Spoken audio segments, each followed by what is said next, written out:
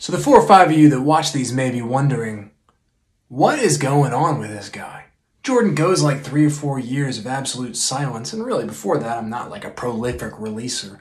And suddenly, I'm putting out a song a week for going on 3 months. What happened? There's a bunch of answers to that question, but I'm going to try to talk about one of them this week, and that is sort of the how answer to that question. How do I make these recordings? And how is that different than what I've done in the past?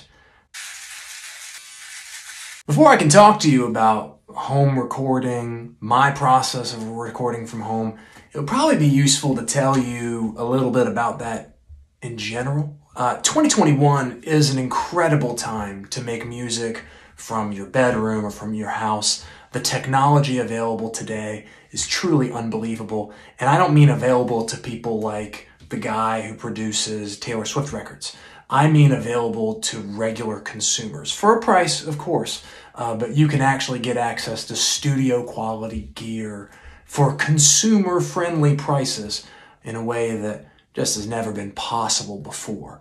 How'd you do that? By downloading and maybe purchasing a digital audio workstation, or DAW, or a DAW. This is sort of like your studio in a box, the hub on which you take recorded sounds and then transform those recorded sounds into what sounds like a proper production. The technology that's available now to do that is genuinely unbelievable.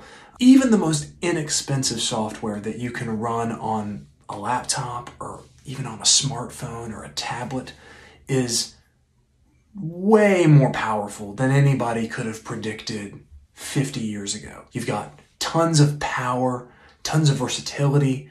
You have the opportunity to transform sounds. The amount of power that's available when you use a digital audio workstation is kind of unbelievable. And when you think about that, these things run on the machines that we keep at our homes and in our pockets. If you want to make music, there's never been a better time in history to record and produce music. Now, it's not the only time in history that people could record and produce music at home. The sort of home recording industry has existed for a long time, and it really boomed when Tascam or TIAC released the first Porta Studio in, I think, 1979. It ran for like $900, and it gave you the ability to record on 4 separate tracks and then mix it down, turn it into a song. So home recording is something that's been around for a long time, but the technology has taken it to a totally different universe. Where do I fit in that environment? Well, this is the thing that I've been using to record my songs recently. Basically, a digital version of the old Porta Studio that came out in the late 70s. For a lot of purposes, it's got only 4 tracks available. All you can do once is record them and then adjust the volume and then adjust where it kind of goes in the stereo spectrum. That's it. That's really all you can do once the sounds get in there. One of my other favorite features of this is that, as you can see down here, these little gray dudes, those are actually microphones. You don't even need a standalone microphone to record with this device. You can just use the microphones that are right here. Yeah, they're not studio quality mics, but they're definitely good sounding mics. Certainly good enough for my purposes. This thing cost me, I think I paid $120 for it used, and it's been amazing. I've done all the recent like multi-track recording on that device, and I think it all sounds really good. And it's been easy to use. It's been really a fruitful process working with that device. But it's really limited in its abilities, in its feature set, in the amount of control that it gives me over the sounds that I create. Why on earth would I pick that when I could use a computer? Why would I take something with that limited feature set and use that as the basis for making my music, when so much other great technology is not only available, but very, very accessible?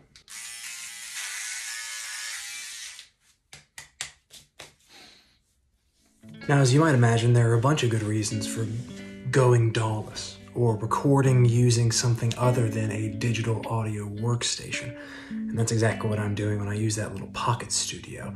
The reason I'm going to focus on today is really about my personal history. I started recording the songs that I was writing or trying to write back in high school using this. You may recognize it from your own youth. That is, in fact, a toy cassette tape player. I used it and its very basic record function to do my first recording. Without sounding too precious about it, it's almost like I imprinted on that cassette player and the process of recording with that cassette player. The simplicity of just pressing the record and play buttons at the same time, playing whatever I wanted to play, rewinding and listening to that, and then either keeping it or re-recording it. That process made sense to me. That process seemed to gel with what I thought I did best, which was actually playing the music that I had written. That simple workflow allowed me just to demo my final ideas without having to think about how could I make this more professional? How could I make this more perfect? When I went off to college, I was fortunate enough to get a laptop and a pirated copy of Adobe Audition, which is, or was at the time, Adobe's version of a DAW. But even with that software and that capability in my hands, on my computer, I used that software the same way that I used my old cassette tape player. You press record, you do your performance, play it back. If it sucks, you re-record it. If you like it, you keep it. And that's it. Somehow, through I guess my own ignorance about the capabilities of that system, I maintain this sort of like it's truly childlike because I've developed it using a toy. I mean, a childlike approach to recording. But that childlike approach didn't last forever.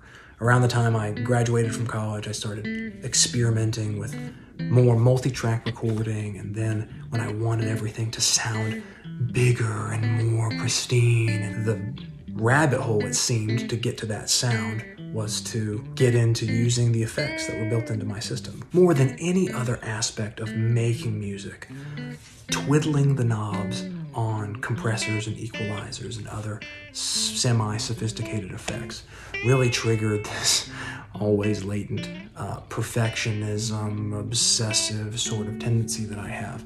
I very quickly derailed all enthusiasm I had for not just recording my music, but even writing new music when I started dumping hours and hours into playing with like parametric EQs and multi-band compressors. I don't want to overstate it, but messing with those effects more or less killed my desire to do any recording. Every time I've tried to pick up recording again and develop some momentum, it's always been through these digital audio workstations, and I've always ended up in the exact same place. So that sort of brings me back to the original question.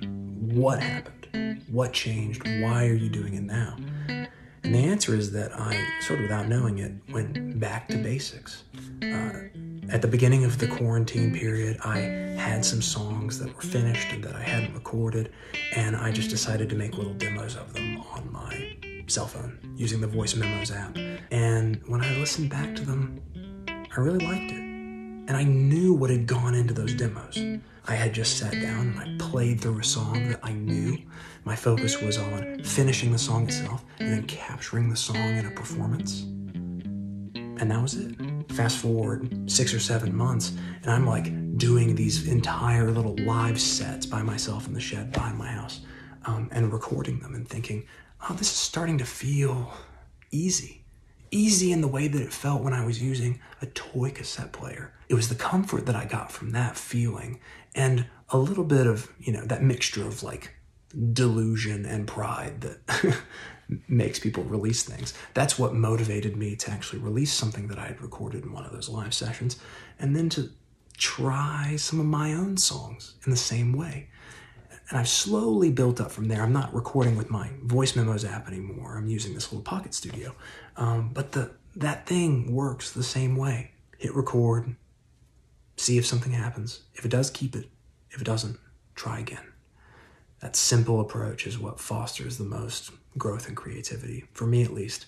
And I think it's one of the reasons why other people are attracted to a DAWless setup. I hope you enjoyed this, the 5 of you who are likely to watch it. If you did, please tell me about it. I'd love to hear it. I really appreciate your time, and I'll see you in the next one.